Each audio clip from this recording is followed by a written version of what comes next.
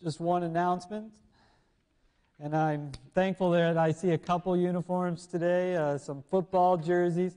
I forgot. I literally forgot. Today was the Super Bowl. I should have gone over and changed after I saw Mary. But thank you for those that did wear it. Tonight we have a Super Bowl party, 5:30 here. We're going to be eating some soup and some chili and whatever else people bring and enjoy that. We're just going to have some fun time hanging out and enjoying each other's company. So come, and the football game will be on eventually. But I think 6:40 or so is the kickoff. But come, have some fun. We'll play some cards or do whatever and enjoy it.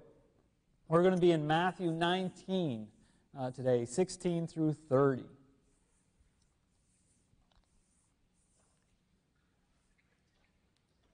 Just then a man came up to Jesus and asked, "Teacher, what good thing must I do to get eternal life?" "Why do you ask me about what is good?" Jesus replied. "There is only one who is good. If you want to enter life, keep the commandments." "Which ones?" he inquired. Jesus replied, "You shall not murder, you shall not commit adultery, you shall not steal, you shall not give false testimony. Honor your father and mother, and love your neighbor as yourself." "All these I have kept," the young man said. "What do I still lack?" Jesus answered, "If you want to be perfect, go sell your possessions and give to the poor, and you will have treasure in heaven. Then come, follow me." When the young man heard this, he went away sad, because he had great wealth. Then Jesus said to his disciples, "Truly I tell you, it is hard for someone who is rich to enter the kingdom of heaven. Again, I tell you, it is easier for a camel to go through the eye of a needle than for someone who is rich to enter the kingdom of God."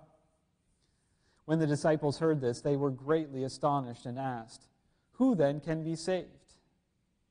Jesus looked at them and said, "With man this is impossible, but with God all things are possible."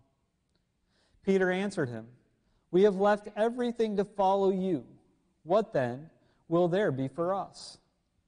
Jesus said to them, "Truly I tell you, at the renewal of all things, when the Son of Man sits on the glorious throne, you who have followed me will also sit on 12 thrones, judging the 12 tribes of Israel.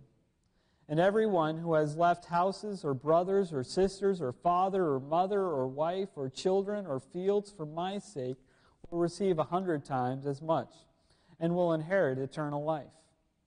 But many who are first will be last, and many who are last will be first." Lord, open our eyes, open our ears, open our hearts to what you have to say. We pray this in your name. Amen. Now, Michael Moffat is a name that only probably one of you know.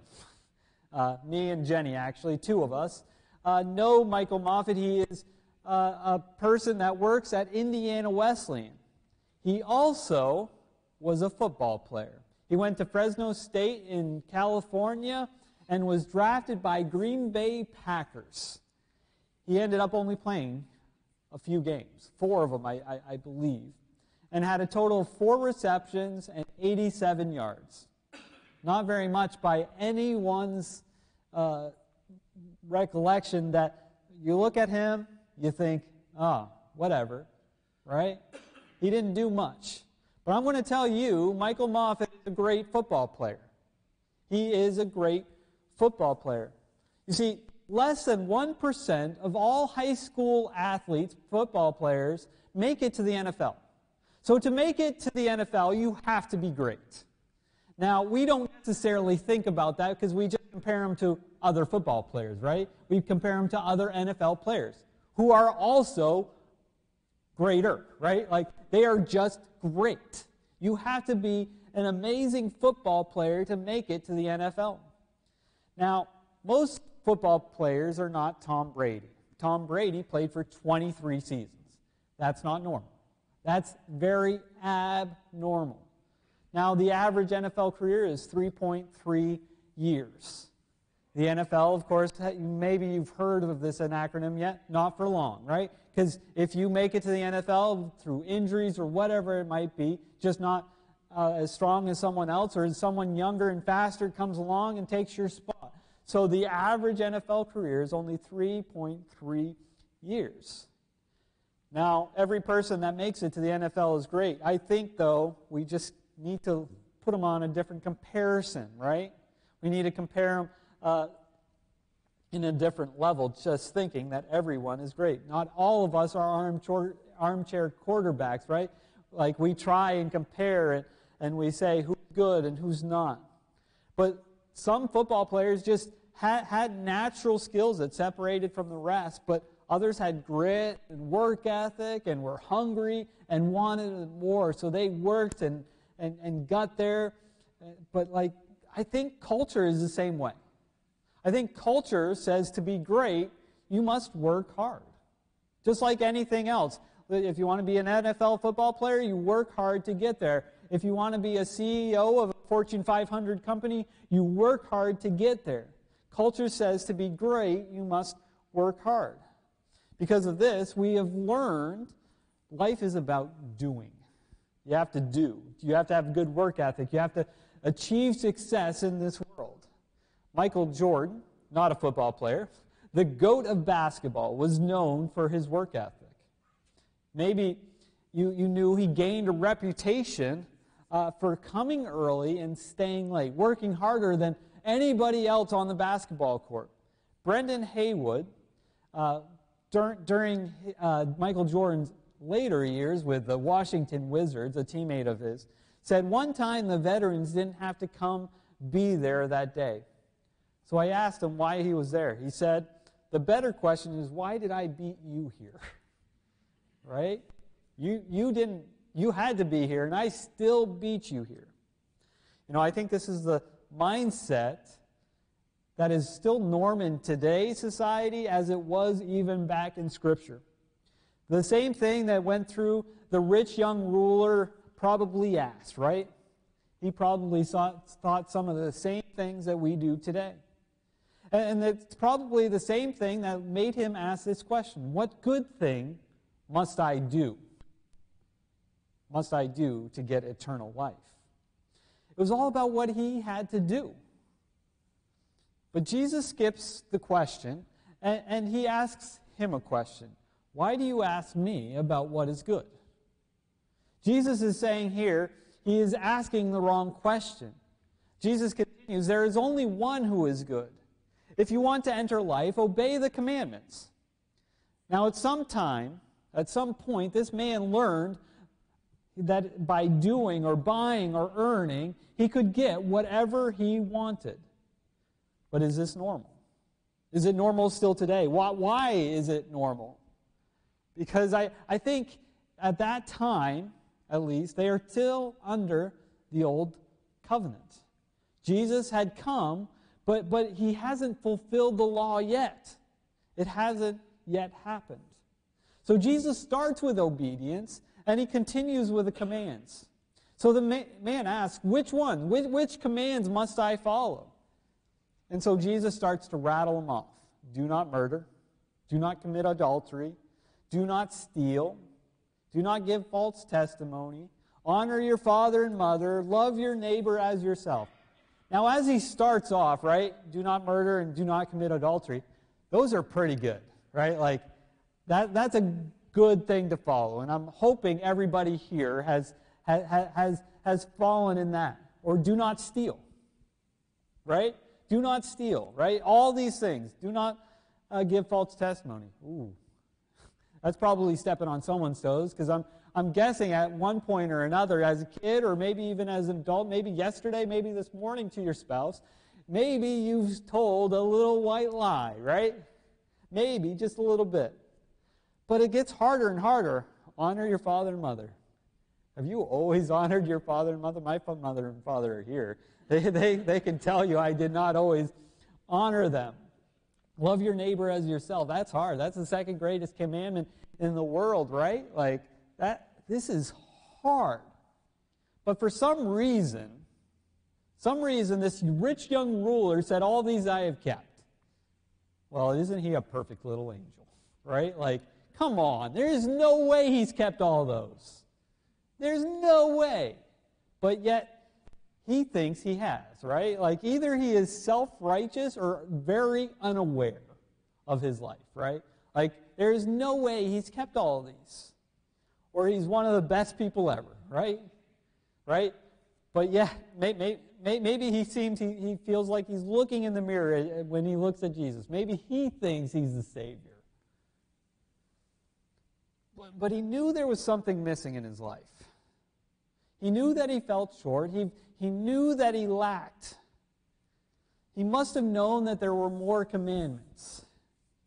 He missed the greatest one, right? The greatest commandment, to love the Lord your God with all your heart, soul, mind, and strength. For some reason, Jesus didn't mention that one.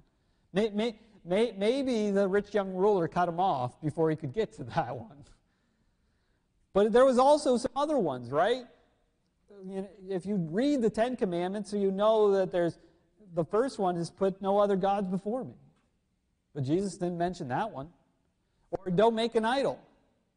Or don't misuse the name of the Lord. Or remember the Sabbath by keeping it holy.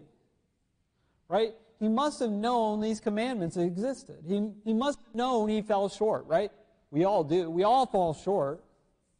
And that is why Jesus says, what Jesus says next is vital. It's very important. If you want to be perfect, sell your possessions, give to the poor, you will have treasure in heaven, then come and follow me. Now that's an interesting statement. If you want to be perfect. Does Jesus expect us to be 100% perfect? That sounds impossible, right? No one is perfect. But even Jesus says in Matthew 5:48, be perfect as your heavenly Father is perfect. So what is Jesus trying to say here? What is Jesus saying to be perfect? If you look at the phrase, be perfect, it is actually future tense. It means shall be. If you actually look at the idea of what perfect is, at least in the Greek sense of the word perfect, it means wanting nothing. Wanting nothing. Full-grown, mature, or consummate integrity. But for some reason, that wanting nothing stands out to me. I don't believe being perfect is about doing or not doing. I believe perfection is being content with following Jesus, wanting nothing else. You can get rid of everything else except Jesus and not be in lack. Being perfect, in other words, is wanting nothing but Jesus. This is when perfection comes. Nothing else matters but Jesus. Now, when I thought of some of these things this week, I actually had to check out with my theology prof to see if I was okay, right? Like wanting nothing. To have nothing else matter than Jesus. So I threw that out to him. Is this right? Like, is this where I can take holiness? Is this where I can take being perfect? And he said yes. I'm like, good, great, grand. I'm glad I'm not off base. Right? I think this is what's happening at Asbury University. Wanting nothing but Jesus. And they're just sitting in his presence and knowing that God is working. Now, maybe you haven't heard about Asbury. So chapel is a regular thing at Asbury. It happens 3 times a week, Monday, Wednesday, Friday, at 10 a.m. all those days. Now, on Wednesday, 10 a.m., a few people stayed around a little later because they felt like God was moving, and chapel didn't end. And it continued. Continued for 5 more hours, 6 more hours, 7 more hours, and it's actually still continuing right now. 24/7, there's worship going on at Asbury right now. That's a pretty amazing thing. Not any specific things, just sitting in the presence and worshiping and music and maybe a sermon or two, right? But people are experiencing Jesus. These are some of the things that have been said. The Spirit of God is thick. You just feel it as you walk in and enter into the room. There's mostly focused on prayer and repentance and transformation. Now, like the rich young ruler, when the young man heard this, he went away sad, right? The rich young ruler heard all these things and went away sad, right? This man was wealthy. This man had power, and he could have everything that the culture told him he needed. But he was sad. Why do you think that is? Jesus found the man's idol. In fact, he found two of them.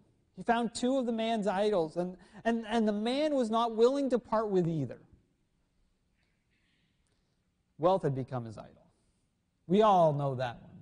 That one stands out, right? He loved money. He was used to having money. He was able to buy anything he wanted. Money gave him power. And he was a ruler, right? When a ruler is told to come follow somebody, right? Jesus said, sell all these things, right? That was his first idol. But the second idol was following. He was used to people following him. He didn't want to follow Jesus. He wanted people to follow him. He was used to power. He was used to control. He was a leader. He was a ruler, a king, a president, whatever it might be, right? But he wanted people to follow him, and he did not want to give that up either. He didn't want to give up the money and the riches. He walked away sad because he was very rich, it says. But I think we miss that he didn't want to follow either. And that was getting in the way of him following Jesus. This cannot happen. If anything gets in the way of following Jesus, it is an idol. Jesus turns to his disciples. This is when he says, it is hard for a rich man to enter the kingdom of God. It is easier for a camel to go through the eye of a needle than for a rich man to enter the kingdom of God. And his disciples were astonished. Because if they can't be saved, then who can be saved, right? That's what they say. Who can be saved? With man, this is impossible. In other words, salvation is not in our hands. It's not in your hands. It's not in my hands. But with God, all things are possible. In other words, it's in God's hands. This rich young ruler had spent his whole life thinking good can outweigh bad, but that he could follow the commandments and that eternal life was something in his control. But when it came down to it, salvation was in God's hands. And he could not throw around his power. He could not give any amount of money for it. He could not just do it. And he couldn't release it. And he didn't follow Jesus. And therefore went away sad, not receiving eternal life. Now, Peter has this thought, and Peter's one of those people that always thinks his thoughts first before he actually just thinks it. But Peter says, wait, he just described us, right? So this is what he says. We left everything to follow you. What then will there be for us? And Jesus replies, you will sit on 12 thrones, judging the 12 tribes of Israel. Anyone who left houses or brothers or sisters or father or mother or children or fields for my sake will receive 100 times as much and will inherit eternal life. Then he continues, but the first will be last, and many who are last will be first. Right? This ruler would have been first in many people's eyes. Maybe like Tom Brady, Michael Jordan. He would have been first. Culture builds up the rich, right? The powerful, the great, the famous, right? We build up sports heroes. We build up movie stars. We build up these rich and famous people. I think this is why, because most people have this mentality, I think. This is why in Matthew 18, just a little bit before this happens, the disciples come to Jesus and they ask, who is the greatest in the kingdom of heaven? And Jesus replied, unless you change and become like this little child, these little children, you'll never enter the kingdom of heaven. In other words, you have to humble yourself. Brendan Manning writes in the Ragamuffin Gospel along these lines. The kingdom belongs to people who aren't trying to look good or impress anybody, even themselves. They are not plotting how they can call attention to themselves, worrying how their actions will be interpreted, or wondering if they will ever get gold stars for their behavior. Any of you grow up in a classroom or Sunday school room that you received gold stars for your behavior? I remember each week, put these different stars, and it would line up. I sometimes had stars, sometimes didn't. Sometimes I fell a little short. Sometimes I felt bad because I didn't. And sometimes I could care less because it was just a gold star on a little piece of paper, right? It didn't matter to me. Right? I think sometimes we still live in this mentality, though. Let's get a gold star. Let's enjoy standing in the spotlight, getting approval from other people. It's been taught to us from a very young age, right? And I think sometimes that's why we do it, right? Because we like the approval of other people. And I think sometimes that's why when a child or someone 18 and under is asked, what do they want to do for their lives? They say, famous. They want to be famous. 50% of young people say they want to be famous. I think when you start to get a little bit older, you just realize not everybody can be famous, right? But something about being known and people understanding who they are and that they're being heard. Maybe that's why so many people put up videos to be liked or to be shared. It's about this attention. They want people's approval, and maybe that's why we post on Facebook. It's not just young people; it's everybody, right? We just want approval. Now, a few days ago, Tom Brady retired, and some of you are the happiest people on the face of the earth, right? It's okay. I fall in a different camp. Maybe some of you are happy that I forgot to wear a jersey today, because the only jersey I own is Tom Brady's, back when he played for the Patriots. I do not have a Tampa Bay Buccaneers jersey. But Tom Brady was on 60 Minutes.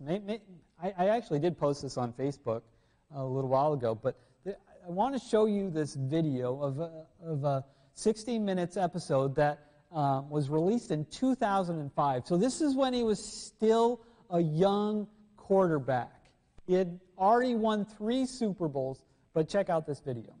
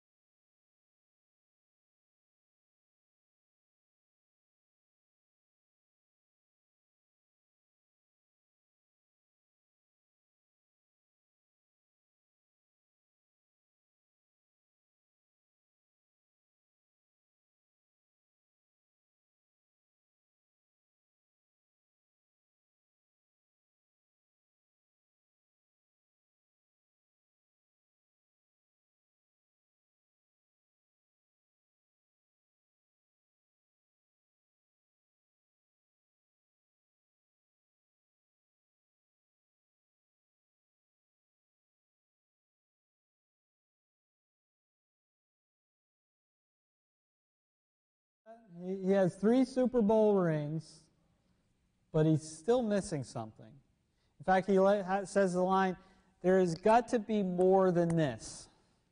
There's got to be more than this. And then the interviewer asks, what do you think that is? And he says, I wish I knew. Tom Brady has everything anyone could ever imagine. Anyone. He has more money than he ever need. He has 7 Super Bowl rings now, not just 3. right? But he feels like he's still lacking something. He's a rich young ruler walking away sad. But yet, that's what so many people are trying to attain for. That's what they want. Tom Brady is unsure of what he is missing, and I think we all have that answer. We all know what he needs. We all know what he needs. And it's Jesus. There are a lot of people out there searching, just like Tom Brady. And they're looking for something, knowing that there has got to be more than this. For meaning and purpose. They have hope that there is something out there, but they just don't know. I think we need to help them to be the light. Last weekend we heard a story of this lady, Danielle, who tells this story of this guy who is part of her church, her outdoor church, right? And she's preaching about being a light. And the guy has this great way of saying it. He has almost like the fine line of spiritually mature and mental health issues, right? Somewhere there. But he's like, I want to be a light. And he leaves the church service that's going on. I don't know how big it was. But he runs around the park. I want to be a light. She's like, she goes after him. She's like, what's going on? Just sits him down. I want to be a light.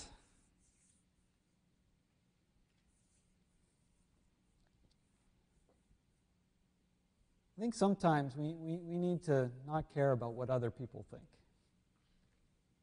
What people are going to say about us. And be a light. The rich young ruler went to Jesus to find the answer. And Jesus revealed what that was to him. He revealed the answer is, come follow me.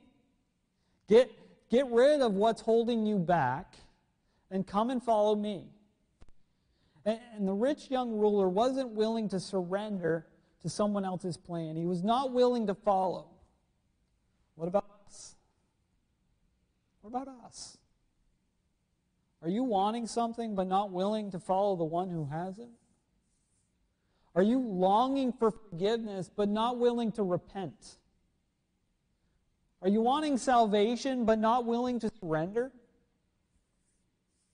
Do you want Jesus more than anything else?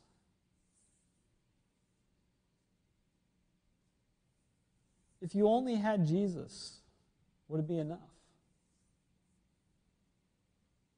Or are you walking away sad? I ask the worship team to come forward.